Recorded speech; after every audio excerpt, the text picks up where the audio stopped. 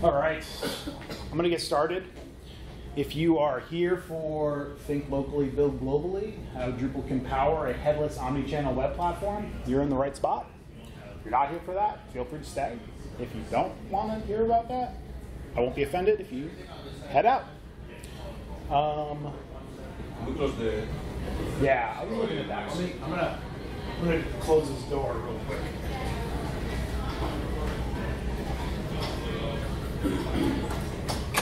All right, that's a little bit better. Okay. Oh, sorry, Andy, I didn't mean to close the door on you. That's been recorded now. They're gonna have to take it out. All right. So let's jump in. First of all, our agenda. We're going to go through the who, what, when, where, why, and how of headless omni-channel web platforms. Now, I know that's a lot of buzzwords. We're going to break it down in a couple of slides, so that way you kind of get an idea of what we're going to be talking about. This talk should be probably about 30, 35 minutes. So there'll be a good amount of time for questions and answers at the end. Hopefully, if you have questions, I can answer all of them. All right, so let's jump right in. Starting with the who. So we'll talk about who I am, and then who this talk is for. So if you're noticing, yes, that is the who. Andy, the talk's full of them, so just keep on laughing. Keep on laughing. All right, so who am I? I'm John Picozzi, Solutions Architect at EPAM. I'm a co-organizer of the New England Drupal Camp. I am an organizer of the Drupal Providence Meetup, and I'm a co-host on the Talking Drupal podcast. So that's enough about me. But for the past year plus, I've been working to build a headless omni-channel web platform. So today I'm going to share some of my learnings, the process that we used, and hopefully help all of you on your journey to a headless web platform. So, who's this talk for? Well, this talk's really for anyone who thinks they need or needs a headless web platform. You know, if you're in the position right now where you're like, we could go headless. We do have, quite a few sites. We do need a platform to support them. Hopefully this talk helps enlighten you to the possibilities and the benefits. Or if you're on the fence, maybe it'll do the opposite and say, well, we don't actually need all those bells and whistles. So let's get into the what. What is headless? What is an omni-channel? That is a mouthful, right? What is a headless omni-channel web platform? And what do these systems consist of? So first and foremost, is it a website? Well, this talk is actually going to have a ton of definitions in it. I like to define things, make sure everything's really well defined here. So we dropped in a definition for a website. So as it reads there, a set of related web pages located under a single domain name, typically produced by a single person or organization, and a single connection point to your users and customers. So you'll notice the word single is used quite a bit there, right? So it's a connection point. Well, that's kind of, you're all building websites. You know that websites are a connection point, right? But it's kind of like single focus, right? Single purpose. Users are using it to connect with your business. So the short answer is no. It's not just a website, right?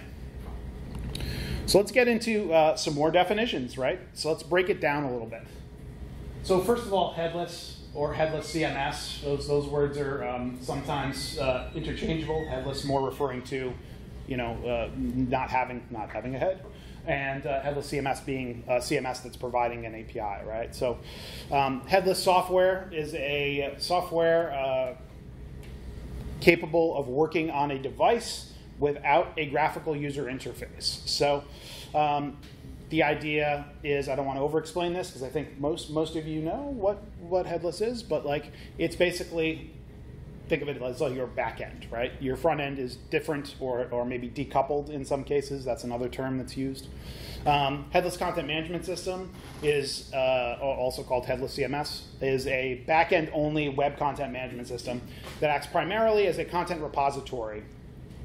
I struggle with that a little bit because if you're using Drupal, Drupal can also be a content layout tool for you. So we'll talk a lot about that as we get into kind of the how you implement this, because there are a couple of different ways you can go. It could just be a content repository for you, but in the project that we'll talk about in a little bit, we're using it actually as a layout tool with Layout Builder. So I struggle with that a little bit. But at the end of the day, a headless CMS makes content accessible via APIs for display on a number of devices in a number of ways. So the key takeaway there is it doesn't have a front end and it's API focused. What is omni-channel? Well, omni-channel is just high quality customer experience that basically gets to your customers via multiple channels. Those channels could be a website, they could be email, they could be in-store kiosks of some sort. The possibilities are really, really endless. And then a web platform. The definition of a web platform is it's a Web 2.0 concept. I believe that a web platform has kind of existed quietly in the background for a lot of people for many, many years before Web 2.0. But it goes beyond simply just something that powers your website, right? It typically can power multiple entry points, the omni-channel aspect of it, but also it can bring together a bunch of different systems into a centralized place for you to act upon and for you to use the data of. So, look at that. I didn't fast forward. You guys were so nice not saying anything. But let's get to the answer there, right? What is it? So it's a combination of many tools. It's streamlining your customer experience and personalization through multiple methods and touch points, right? So like everybody here is like, oh, right, now I get it. That makes complete sense, right? If it doesn't, that's okay.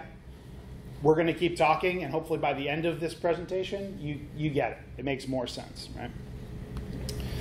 All right, so let's jump into what can these systems consist of. Well, they can consist of a lot of things. They can be built based on a design system. And when we get into the how, typically I think a design system is a great starting point. Design systems can be a common language between your design team and your development team, but also a common language between your design team, your development team, and your content editors. So they can consist of a design system. We are at a Drupal camp. This talk would be okay if but if it didn't include something about CMSs, but that's not what we're doing here today. So yes, a CMS can be part of your web platform. Yes, it is Drupal, have no fear. Or it could be something else. There are many web platforms out there that are powered by other CMSs, but we love Drupal, so that's what we're going to focus on here today. Third-party integrations.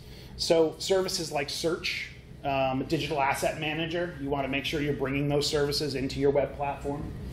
And then a PIM or CRM system, if you have data outside of the platform, you need ways to get that data in so that maybe you can use it for personalization or on-site marketing, in-app marketing, that sort of thing. So interacting with those systems. Also, it's a two-way street. Data comes in from those systems. Data could also go out to those systems. So this is not an exhaustive list. Let me be very clear. Your web platform can consist of a number of other systems and integrations and things, right? The idea here is really to think of this as a starting point. All right. Let's jump into the when. When does it make sense to use an omni-channel web platform? And then when doesn't it make sense? So there are a couple of scenarios. Again, this is not an exhaustive list. Do your due diligence for your organization or your group. Any folks involved in education here, working for EDU? Okay, perfect, awesome. So you guys in the education space, right, you have multiple schools, right? Those schools need websites. They need to be able to promote their classes and activities and things, right? So this is a great strategy for them. We're seeing a lot of use with this strategy for large organizations that have multiple brands, units, organizations or companies that have branches. You think of like a bank or a brick and mortar type store. This solution really does really works well for those types of organizations because they have the ability to customize. They have the ability to benefit from some of the things we'll talk about a little bit later. So the omni-channel part of this, right? If you are in need of having a central data source where it's powering multiple things, and things meaning a website, emails, kiosks in your store, a mobile app, right? This strategy makes a lot of sense because it doesn't really make sense to build back-end systems for all of those implementations, right? So you want to make sure that that's a factor that you're thinking of. Heads-up displays are another thing. I know Dries has mentioned 1 or 2 times at a DrupalCon, like Tesla is using Drupal, right? So that's another instance where an API-based approach, a headless-based approach makes a lot of sense. And then I think the third one here is like if you already have a design system or you have a third-party integration that your whole company needs to use, this could make sense for you and could be a way that you can help to direct your company's resources and save money, right? And we're going to talk about the money-saving aspects in a little bit when we get to more of the benefits of this strategy. But those are, again, not an exhaustive list, but some things you should think about when thinking about an omni-channel headless web platform. So that was who this does make sense for. Let's talk about who it doesn't make sense for. And again, this you have to do your own analysis, do what's best for your organization. But a single-use website, for example, probably doesn't need a whole web platform to support it. Like, for example, my personal site, hosted on Pantheon, great, right? But I don't need a whole web platform. I'm not integrating with third-party services. I'm not, I don't have a design system. Trust me, if you go to it, there'll be a link later. I do not have a design system. So this is overkill for me, right? Okay. Documentation site. Typically, documentation sites are pretty straightforward. They're not overly designed. They're made for readability. Usually a coupled solution makes sense there. Our front end's coupled to our back end. Fine, great. So maybe it doesn't make sense, right? A site that doesn't need any growth or improvement, which a lot of you might be thinking all sites need love, John. All sites need love. They need to be improved and they grow. But sometimes there's just a site that's up for one thing. It's up for a week, 2 weeks, a month, and then maybe you're taking it down. This could be overkill. So go through the process of pros and cons, thinking it through before you just jump into an omni-channel web platform. All right, let's talk about where this approach is used today. And I'm breaking this down in again, not exhaustive. This is just an example of a couple of instances where I've seen this work. One is a project that I'm working on right now. Another is just a regular commerce implementation. And then the last is actually a book that you can check out to get more examples of places where this will work. So let's jump into that. So first and foremost, the global pharma company. A large pharmaceutical company needed a web platform to support its 100+ unique US brand websites.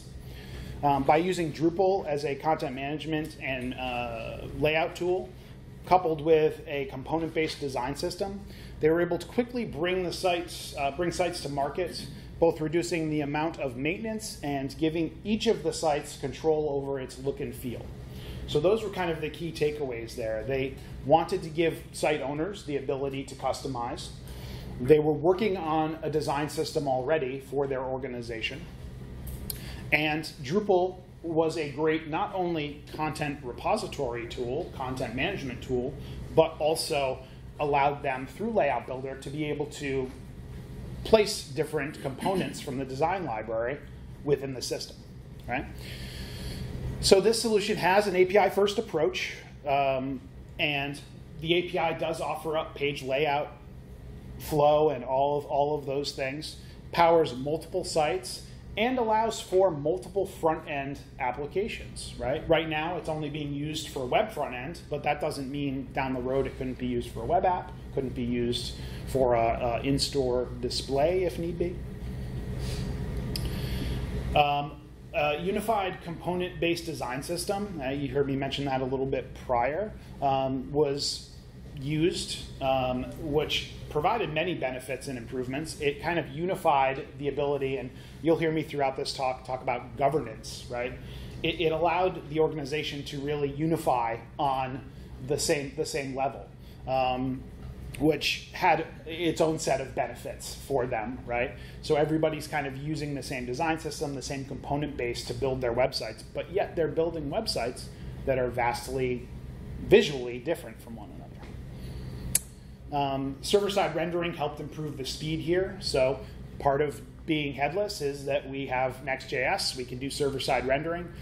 We use the benefits there to improve page speed, also to help with SEO, to be able to server-side render those and then serve them out to crawlers. And then again, Drupal and an API-based architecture allows for easy integration into third-party services. So through Drupal, everybody in this room probably knows we can connect to anything, right? There's a module for that. So this system was able to use that and push it forward to their own third-party services.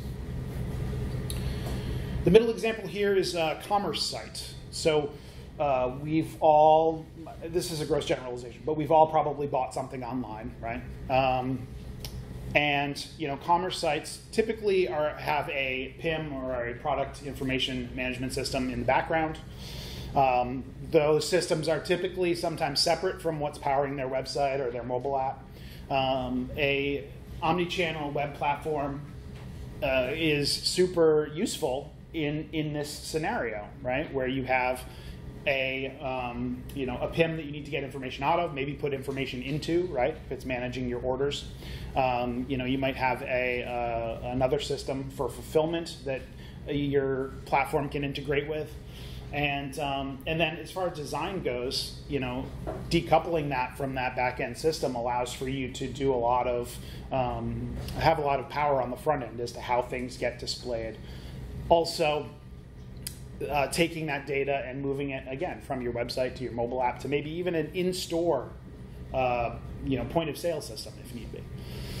I was working last year on a Acquia Commerce Tools accelerator that kind of took this model and brought it into Drupal. So there'll be a resources page at the end of this slide deck with a QR code you can scan. There's a link to an article about the Commerce Tools Accelerator there, so you can read more about that. The last example is a book by Gatsby, formerly Gatsby. I don't know how they're handling that, but Gatsby co-founder Sam Bhagwat, who wrote Modular, the Web's New Architecture. This book is great because I'm not a big fan of reading, and it's a really short book.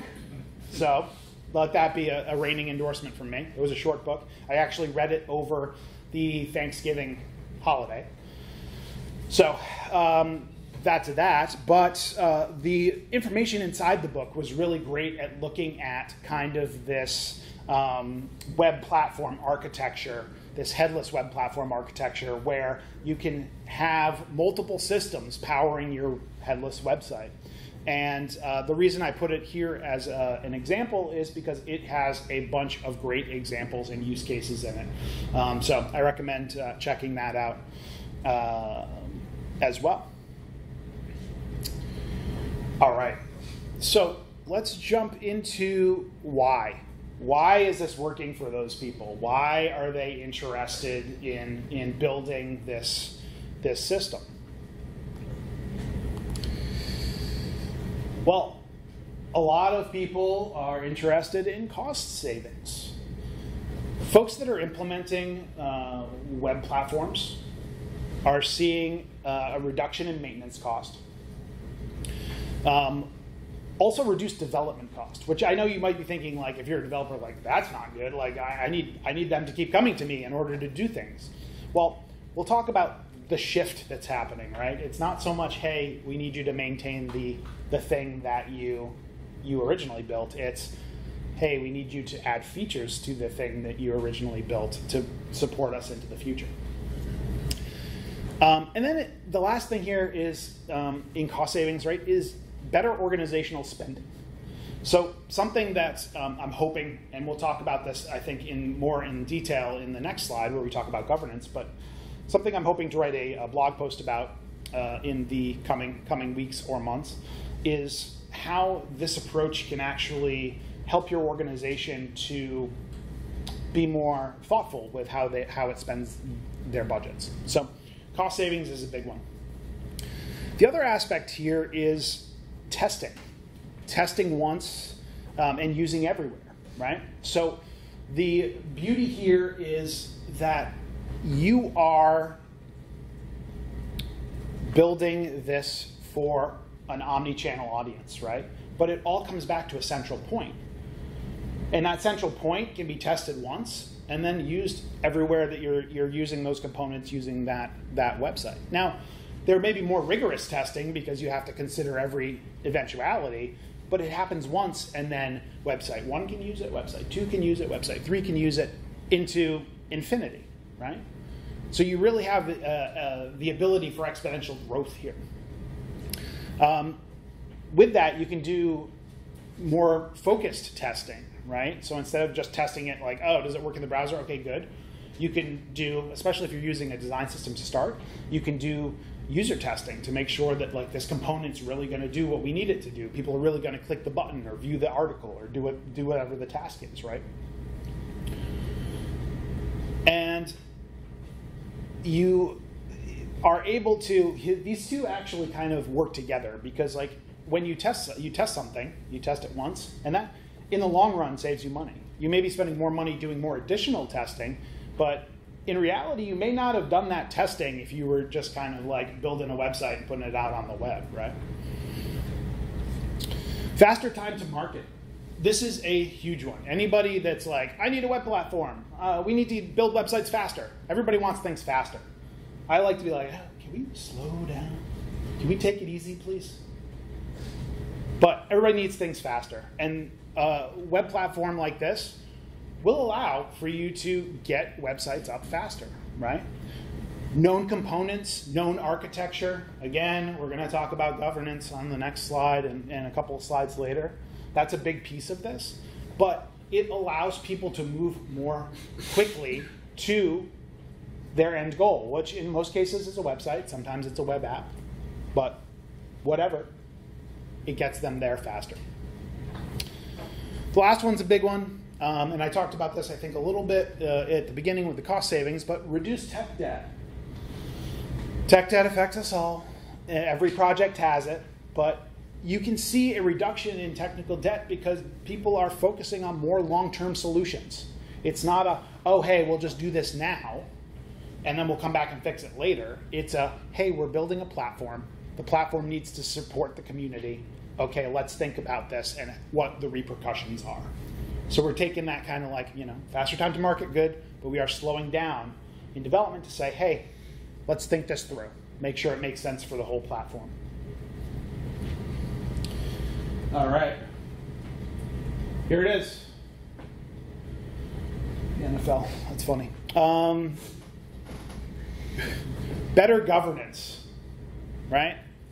So governance is an interesting topic, and I could actually probably do a whole talk on web platform governance and how like your web strategy is governed. But with a omni-channel headless web platform, you are kind of in control, right? People are using the platform, so you have the ability to say, okay, well, the platform does this, but it doesn't do that, right? And that's leading to better governance of your organization, right?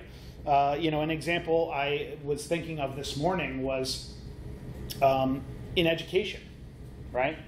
Like everybody wants to do different things with their web platform, but there has to be that common layer, right? There has to be like, hey, you're all part of an organization, a university, right? So we have to keep that layer of governance, and here's what you can do, and here's what you can't do. This leads to a better implementation of that governance because it's set once by the platform, and then everybody kind of abides by it. If you're going, back, say, 5-10 years, when everybody's building their own web instances and everybody's doing their own thing, now you're applying that, having to apply that governance to each one, adding extra cycles, right?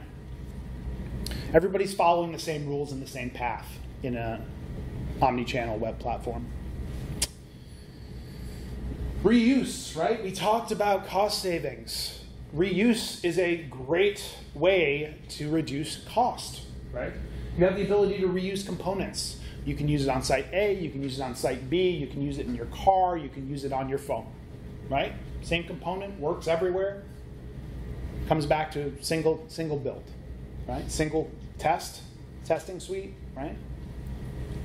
Reuse for the win. You can share features. So this is something that, again, in that last scenario where universities, everybody has their own site, they're all kind of building their own set of features. And typically, organizations, as much as brands or units want to be different, they need the same base set of features, right? Well, here, you have the ability to share features, right? Mind-blowing. This also reduces the need for people to spend their budget on the features that already exist. Everybody seeing the theme here? Like, you can save money. It will help you save money. It's not going to be cheap in the beginning, but it will help you save money. The last but not least is the shared integrations. So every organization has integrations. Everybody has another system that does another thing they need to integrate into their website somehow, right? You can streamline that process. Again, build it once, reuse it for everybody, right? So you have the ability to share those integrations if architected well, built smartly, right? All right, so how do we do this? We're going to solve it all right here. We're going to solve everybody's web problems right here in this room. We're not, but I'm going to give you some starting points, some areas where you can investigate on your own. Basically, some tips to get you started on your journey to a headless omni-channel web platform. So let's see. First one, and we already talked about this. A design system, and there's a definition of a design system. Thank you, Wikipedia, for that. I'll let you read that on your own. But I find that the best way to start this process is with a design system because it already has kind of that set of components, that set of rules that then can be, again, that common language between your design team and your development team, and then hopefully forward onto your content team, right? And it's a great way to come together to start the build of a platform like this. Hey, there it is. Drupal, right? We're all here, Florida Drupal Camp. We all love Drupal. Maybe we're evaluating Drupal. We're new to the ecosystem. Hopefully you will learn to love Drupal. When I'm talking to clients about how Drupal fits, people say like, oh, Drupal, it's a content management system. Like you put your content into it and it comes out, right? I like to think of it more as the glue or the traffic cop that brings this whole system together, right? In an omni-channel web platform, Drupal can live in the middle, right? And it can be the glue. It can connect third-party systems. It can bring your team together. It can also play traffic cop to how data gets sent and received from third-party systems. So we talked about CRM earlier, right? If you're integrating with Salesforce, Drupal has a module for that, right? You can use that to ingest that information from Salesforce, use it on your front end, how you see fit, and then somebody fills out a form, bring that back into Drupal. Drupal can send it back out to Salesforce, right? Playing that traffic cop, like, come on, Salesforce, okay, no, now you stop, now, okay, go, right? It can be the glue. It can bring systems together. Hey, my Salesforce integration for some reason doesn't talk to my product information system, right? Well, I need those things to talk to each other because I want to know that, Chris here in the front row bought some coffee and that, he needs to get an email to say, hey, it's time to reorder because you might be running low, right? And then last but not least, I think it can be used for a content layout tool. The project I'm working on right now, we are using Layout Builder. Our client goes in. They have a set of components from their design system that we've built as Drupal blocks. They can pull those blocks out, put them into a layout, do all of the styling, all the stuff they need to do in Drupal. That gets sent out via the API to the front end. Our React front end builds it out, says, hey, I know that component. Here's the order they need to be in. Okay, put it on the page. Here it goes. Right? Great layout tool. So, Drupal, for the win. Recommend it. You want to be API driven. You want to be API first, right? That brings the headless piece into this, right? You want to make sure you're thinking about your APIs and what information is stored in Drupal and how that gets put out to the front end. I had a conversation with my developer team lead the other day, and I was like, oh, this logic can just live in our React components.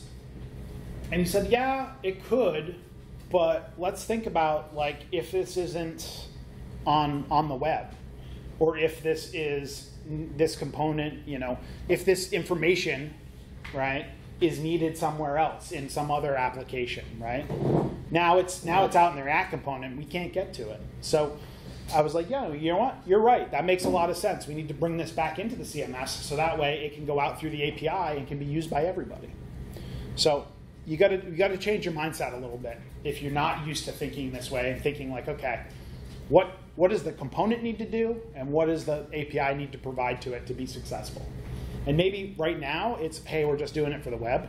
But you also have to think when you're starting to build a platform like this about future use, right? You're always future-proofing. So API first. Always think that way. All right. So here it is, governance model. And again, as I said, another definition brought to you by Wikipedia. You'd think they were sponsoring this talk, but they're not. Governance is super important. And again, I could write, I think, a blog post or do a talk on governance and how open source governance can really be beneficial to organizations. You see a lot within organizations, right? We talk about, I gave the example of EDU, happens in larger organizations as well, but they're siloed in some cases, right? I'm going to use EDU again because I think it's pretty relatable, right? But the School of Technology has their budget for their website, and the School of Architecture has their budget for their website, right? And they're spending money on things to improve their website. Well, with an omni-channel web platform, you have the ability to pool your resources. You have the ability to do more with that money based on a governance model within your organization that supports it, right? So if we were to take an open source governance model and layer it on top of or below, depending on how you see it, an omni-channel web platform, that becomes super powerful in saving money reducing costs, but not even saving it, using it more effectively to improve the platform well into the future. You have the ability to say, hey, we're going to take an approach here where, similarly to the open source model that we all use daily with Drupal, right? If we build a module, right, everybody can use that module, and you can spend your budget to improve that module if you want, but then it benefits everyone that needs it, right? And we're not saying, I'm not saying that organizations or EDU or whoever adopts this is not going to be able to build their own features, right? They can do that if they need to. They have a feature that's very specific to them, like, oh, the architectural school needs a feature to integrate with AutoCAD, right? Okay, well, that's pretty specific to what they do, right? So they build their own feature. They spend their budget to do that, right? That's fine. But where the commonality is, the governance layer needs to support that, needs to say, hey, if you're going to do this, you're going to do it in our web platform, and we're going to let everybody benefit from it. Becomes much more of a sustainable ecosystem, I think, going forward. Also, you can look at this as a way to reduce your cost. We were talking about cost savings earlier. Reduce your cost of ongoing maintenance, right? Because, we all know, if we're on Drupal 9, hey, there's an upgrade path to Drupal 10 and 11 and 12 and 13 and into the future, right? So we don't have to necessarily worry about these big changes from, Drupal 7 to Drupal 8 rebuild, or from, Adobe to Drupal rebuild. We can now focus on, hey, our content management system has an upgrade path. And we have the ability to now, instead of focusing on upgrades, rebuilds, we can focus on feature improvements to the system, right? That comes from, the approach here of a omni-channel web platform, but also from a governance model that supports that. Everybody buying into, hey, this is how the system works, and this is why it's going to benefit us, right? All right, so we talked about this, and listen, it was a little late last night, and this one spoke to me. So you can see third-party integrations, right? I think we've all done integrations with the various things on this screen, right? Drupal helps to support that, right? We have the ability to add modules. We have the ability to, to integrate with different systems. Identify those systems before you set out on your journey to an omni-channel web platform. Think about hey, what's that list of services that everybody in our organization uses? And then what's that list of services that only a small subset of our organization uses? And then maybe we can cross-link a little bit to say, hey, maybe this service, we could actually do that with this one, so we don't need to bring that one over, right? But now, you're level setting. Everybody's using the web platform. Everybody has access to this set of services, right? That's how you get adoption up. You get people interested in the web platform and the ability to use it, right? So it's definitely something to think about. All right, we're bringing this in for a landing here. As promised, there is a helpful resources link if you are so inclined. It has a video from a headless talk that I did. It was actually a headless webinar that I did with Acquia. It has a slide deck from another headless talk that I did with at Acquia Engage. And then some other videos, some Talking Drupal episodes, shameless self-promotion. Also a link to Sam's book if you're interested in picking that up. So, as promised, there is plenty of time for Q&A. I thank you for your time.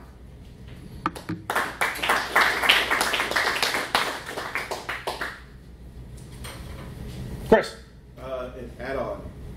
You were talking about how in a decoupled project, I wrote down the word practice. You need to be pragmatic in your build. Yep. But what follows from that is that with a decoupled site, you're not focused on building templates and components that directly map to things that will appear on the screen. Your build might be different. What you are actually building and what you're actually delivering might be different. And as a result, your team that you need to comprise in order to complete the project might be different. Is that what you have seen? Yeah, so team structure does vary with a headless omni-channel model, right? So like if you're looking at a coupled Drupal site, right, and you're looking at building a team, you're like, hey, we need front-end Drupal developers, we need back-end Drupal developers, maybe we need some DevOps folks, right, so on and so forth. That changes quite a bit when you get into a headless model because the Drupal theme layer isn't there, right? You're not using that. So you don't need those Drupal front-end developers, right? That turns more into React developers, right? Now you're integrating with third-party systems. So at EPAM, we have a whole team that does Salesforce integration, right? So I would say like, hey, if I'm doing a Salesforce integration, I need a Salesforce engineer. So now I need some Drupal engineers to be able to do the Drupal stuff, right? And I need a Salesforce engineer, and maybe I need a commerce tools engineer to come in and help with that integration to make sure that's going well. So yeah, the team structure changes quite a bit, I think, from like a standard Drupal website to like this web platform idea. In some cases it could get bigger, in some cases it could get smaller if you have internal resources to do the React work, right? You just need those back-end resources to develop the APIs to be able to ingest. The other thing that's interesting there in that question is the idea of like you're working on a component-based system, but there could be different delivery methods of your information, right? So for example, if you needed a component that integrated directly to Salesforce for some reason, we talked about Drupal being the glue, but if you had something that like needed to go directly to Salesforce or Stripe, maybe you're taking credit card data, you don't want that to go through Drupal, you want it to go directly to Stripe, right? You want to think about that stuff with the build of your front end to say, hey, we're doing this product, we're going to have the product card come out of the back end, but for that React component, when the credit card gets processed, it's going right to Stripe. Like, we don't want to deal with that, right? So those are all things that you do want to think about. And yeah, team size is a big one. Team composition is a big one because you want to make sure that you have the right resources to be able to build the product. Any other questions? Yes, you in the back. So I have two questions. Sure. One of them is you gave me an example of an organization having tens of websites, right? Yep. A headless one. So I would like to know a little bit more on the case study of that organization. Sure. Second thing is that when I have Drupal, I am making use of a lot of community modules to build a Drupal website. And then when I build a headless approach, right? So all those modules which are from community, which have a front end, so they become obsolete. So my development increases because I cannot use them because every one of them are compatible with Drupal theme. But now I have taken a headless approach, which may be React or Angular on the front end, right? So is there a way, because this increases the development cost a lot, and the client is like. So I see where you're going with that. I will address that because that's a great question. Let me address the first one, talking about the example that I gave where they had multiple websites, multiple units, multiple brands, right? So the way that we're doing it on our project is it's Drupal multi-site behind the scenes. So it's one front end, one set of components, one set of React. A request is made. React says, okay, or Next.js, I should say, says, hey, what site is it for? Okay, go back to that Drupal backend and get the data for that site, right? So under the hood, it's a Drupal multi-site. Why did the organization wanted such a site? Just trying to understand the business understanding. Goes back into the cost savings, right? Because now instead of having silo 1, silo 2, silo 3, silo 4, they now have one platform that all of these brands are using, one platform to maintain, one platform to improve. So we add a feature to the centralized platform. Every site has the ability to use that feature, right? So it's cost savings, reduces their development cost, allows them to put more money into building features as opposed to maintaining 100 different sites. Okay. Right? Now to get to your second question, there is a shift that you have to make in your brain when you are working with headless Drupal, right? Because you're right. if I go and I install the XML sitemap module, right, and I go to my URL / sitemap.xml, in Drupal, I'm going to get a page that looks like my sitemap. On my headless front end, if I have not thought of that, I'm going to get a 404, right? So the great thing about Drupal is that just because you are not using Drupal's front end doesn't mean that you can't use the module, right?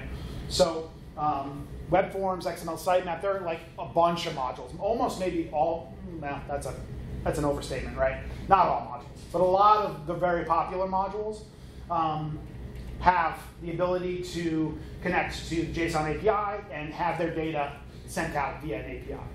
So we're actually finding we're using Drupal modules all day long. XML sitemap, we're not using web forms, but other modules within the ecosystem. And those modules, we're just taking the data and exposing it via an API if it's not already. And like, we don't need to use the front end. So you can still use the Drupal module ecosystem, absolutely. Like that's good and reduces those development costs you were talking about, right? Because now I don't have to go build my own XML sitemap. You do have to consider how that shows on the front end, right? But you already have the React developers. And in most cases, I'm assuming the React developer could probably get a page to display that data far quicker than it would take for you to build the whole module from scratch. I think there was another question. Yes? Yeah, so you're using Layout Builder, but the front end is detached. So yes, the layouts they build, the layouts and then the blocks, those all pull through the API? Yes.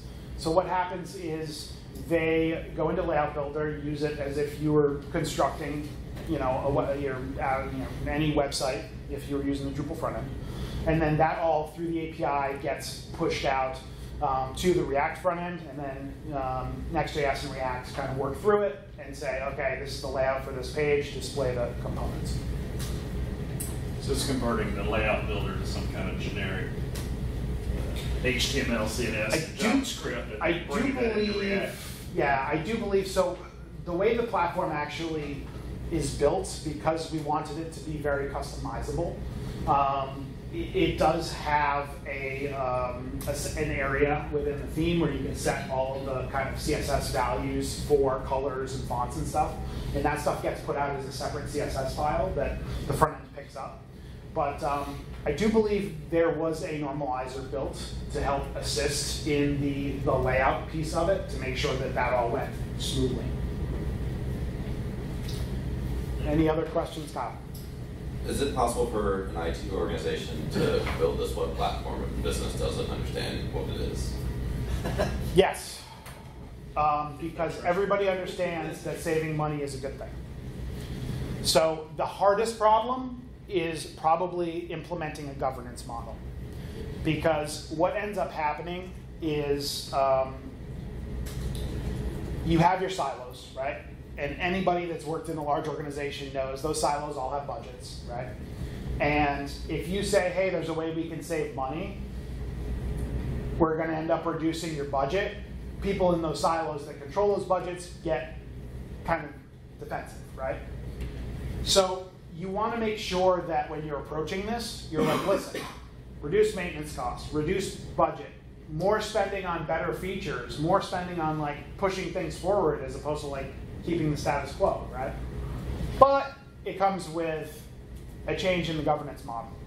You know, this much of your budget needs to go into building this thing because the initial build is not going to be free, right? So there are ways that you can position it to say like, hey, this is the way to go and here's why. And then, and also it could be an organizational thing where the organization's like, hey, look, we're just doing this and like everybody else is going to just kind of fall in line, right? It depends on internal dynamics of the organization. Who you sell it to. Exactly. That they won't get sued for web accessibility issues. Well, so that's a great point. Not so much the lawsuit, but more so the accessibility, right? You have the ability here to test for accessibility more widely, more thoroughly, and ensure that, hey, this is going to be, accessible for potentially longer and for potentially more people, because you have that single base. You have the ability to test it, say yes, okay, this is how it's going to work.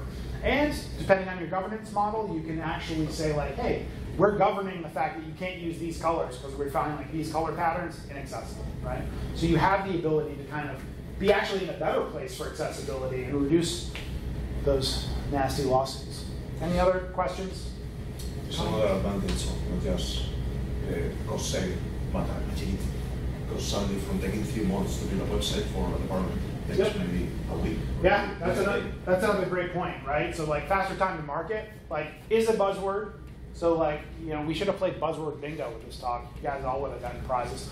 But yes, the ability to move faster is important. Like marketers are like, oh, I have this idea, we have to move on it. And like typically you're like, okay, well it's gonna take 3 to 6 months to build a website, and you know, then we gotta test it. And so now you can say, hey, the web platform can have your site up in 2 months, or as fast as you can get in there and get it provisioned and you know, add the content, right?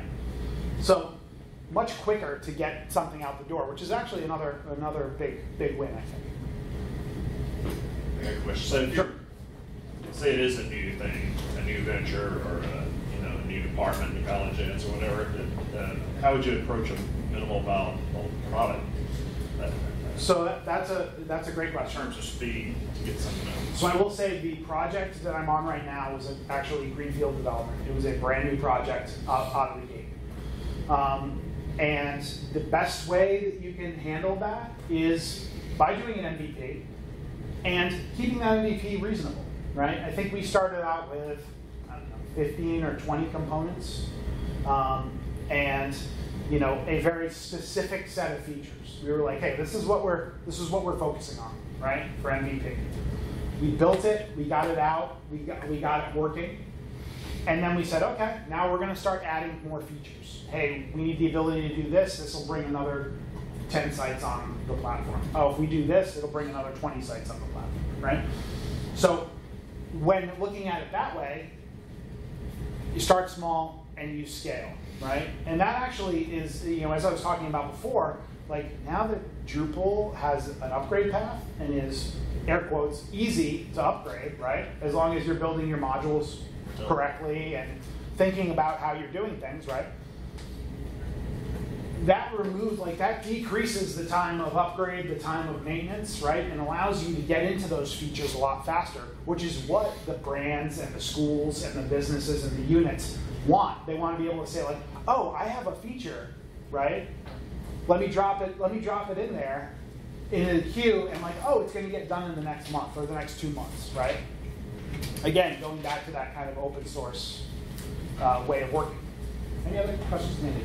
How do you handle, as you are growing and improving the site, how do you handle backwards compatibility and deprecations over a distributed network of things?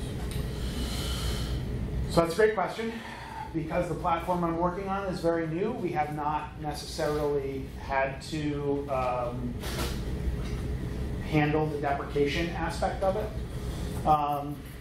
But you know, my default answer, and my default answer for a lot of this is planning, communication, and just thinking about it. Like if you know a deprecation's coming, and you're like, okay, this thing is going to stop working. What's the plan? What's the path from somebody to get from this doesn't work, this thing not working to whatever the next thing is, right? So it comes down to more of planning and working with your dev team to say, okay, like how is this going to go? Are we going to incur downtime? Are we going to be forced to like have people update things because hey, we're changing from this to that, and you got to go through and do it? Can we automate it, right? So it really comes down to planning. I think one of the benefits, especially in being headless, is your ability to cache the heck out of your front end, right? So like, you can do a little bit of smoke and mirrors if you have some deprecation that's happening on your back end to say, hey, we are going to jack up the TTL on the front end, and like that thing is just going to be cached really well, and then we're going to go make those changes on our back end, swap the things out, and then like on the front end, like nobody sees any downtime because it's cached. So there are ways to handle it. I think you just have to plan for it, kind of take it as a case-by-case basis. But in that thinking, like that thinking has to happen at the onset, right? Because you have to be thinking platform-wide. You can't be thinking, oh, this is my site, this is my thing, right? You have to be thinking, you need a team for that. Do you think that's mainly an engineering problem, or do you think governance has to play a large role in that as well? So I think governance is important, very important. I don't know that governance can control like a deprecation, right? So like businesses switch out services all the time. So like that comes from like the business is going to say, hey, we aren't using this service anymore, right? Okay, well we have to switch to this other service. Okay, well we have to build a plan for that. I think there'll be governance around it as far as like, oh, we're switching to this service, you have to do it by this date, right? Have your data in there, whatever it is, right? But I think like, I think it's, honestly, it comes down to being an architectural problem, right? Like how do we make this as painless for the users as possible? And then working with the engineering team to say like, what can we do to like make this easy? Sure. Right? Any other questions? Barnes. You mentioned headless being an advantage for SEO. Can you maybe expand on that? Yeah, so it was brought to my attention that like some crawlers, I guess, don't like actually render the page when they crawl your website. So like if they go to your site and there's like no rendered thing there, they kind of like ding you for the SEO. So server-side rendering allows for, one, it allows for the site to be built on the servers and then cached in whatever your CDN of choice is, right? So then web crawlers are crawling into that, and it's all rendered, and then they can see all of your great SEO tags and juice. So that's kind of where that came in from. Is like, hey, now you have this really fast, which search engines, Google likes to tell everybody, hey, your website needs to be fast, right? So you get speed improvements from the server-side rendering, but also now they can read all of your tags and everything on the rendered front end. So that was my understanding. So is it really that SSR is better for SEO, or is headless in general better? Well, I don't know. That's a good question. I mean, I think SSR is a good. I would probably say SSR. Like if you were using, a coupled front end and you could do server-side rendering, right? Like I would recommend it. Why not? Like it comes down to like, are you like, do you need the user to do that rendering, or can you do it for the user and then provide it to them faster, right? I mean, it goes back to like the age-old quandary of like, if it takes more than X number of time for your page to load, your user's already gone, right? So yeah, I guess it's probably a roundabout way of answering your question is, yeah, I guess it's probably SSR that's the benefit, and like headless is just kind of cool, I guess. Any other questions? Out of curiosity, do you use a component library before things actually get served, like Storybook or Pattern Lab? So we are using Storybook. Okay. It is really just a component library repository, right? It is not connected to the platform at all. That was by design because the client wasn't really sure if Storybook was going to be the way to go. So we wanted to like kind of keep that out. But yeah, basically it's a tool, almost like a documentation tool, but an ability for sites coming online to see what components are available and to play with them a little bit, because you can do that stuff in Storybook. So when it comes to traditional website development through Drupal, we have a lot of editors, especially WordPress. Like we have a lot of editors. As a customer or a graphics person, you can play around with the layout of the page. Mm-hmm. With the headless, it is always like data is coming in the form of JSON or whatever format. So do we have any editors, because everything now lies in the hands of the front-end person, and if there is any change that is needed, the developer or the front-end developer has to make a change. Do we have any graphical tools available right now which play with JSON, and they can a non-tech user can play around with the page builder? Yeah, absolutely. So the platform we're building actually uses Layout Builder, and everything that page needs to render is fed out through the API. So literally, our developers don't, other than making improvements or fixing bugs, they don't touch the front-end code at all. There's a whole content editorial team that goes into the site and uses Drupal with Layout Builder to be able to position things, style things, and do all of that right from the Drupal backend. So like, yeah, they're like completely, they're entering content. Like the development team never touches content, never deals with content. Like they're just handling it, and the CMS is putting that stuff all out for the API, through the APIs for the front end to consume. So in the layout builders, we are also doing, so when the JSON contains all the layout components also of the page. Yep, so basically Layout Builder has the page structure in it, right? So you have like a banner, you have a video, you have component 1, component 2, right? That all gets sent out via the API. And in the API, the React and Next.js say, okay, well here's the page that they want. Here's component 1, component 2, component 3. And then, oh, here's the style information coming from the API for that site. Right, so it's global for the site, but then specifically for the component. Okay, so everything is getting pulled. Yep. You need to play with the order as well. There is a patch. It's been like 3 or 4 years old, which allows you to expose that information of the order of those blocks. Right. Yeah. So yeah, it's pretty interesting. It's really a great way to kind of make this more accessible to content editors and reduce the need for developer intervention, because that's like the last thing anybody wants to hear is like, oh, you want you to, oh, we're gonna have to talk to the development team and have them do that, right? I think they want us out of here. Oh, let me shut off the recording.